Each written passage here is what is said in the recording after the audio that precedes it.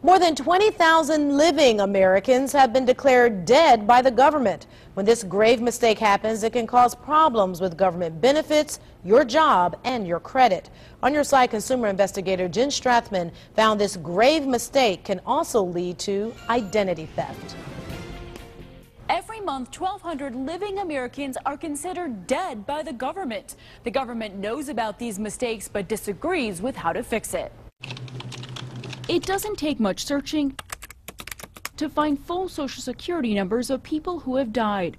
But a Scripps Howard News Service investigation found some of these dead people are actually alive. It's very hard to prove you're alive, when paper says you're dead. Judy Rivers says proving she's alive is a living nightmare. She's been denied credit, jobs, and even her innocence. When I used a debit card, unfortunately, the police were called and they took me to the police station because they thought it was an identity theft. Judy did not steal someone else's identity. She was robbed of her own identity when someone, somewhere, marked dead next to Judy's Social Security number. The Social Security Administration says it did not make the error, but according to a 2008 Inspectors General report, data entry is the primary source of error. And 5 on Your Side found it's not always the government's fault. Sometimes consumers make the data entry error. It was my fault in the beginning, but I mean, how many times can you call somebody and tell them, yeah, I'm talking to you, I'm breathing, I'm alive? And they just wouldn't believe me.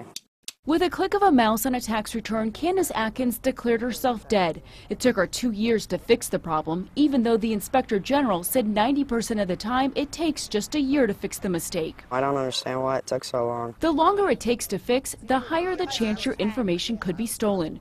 When you die, your Social Security number, name, date of birth, death date, and zip code become public information.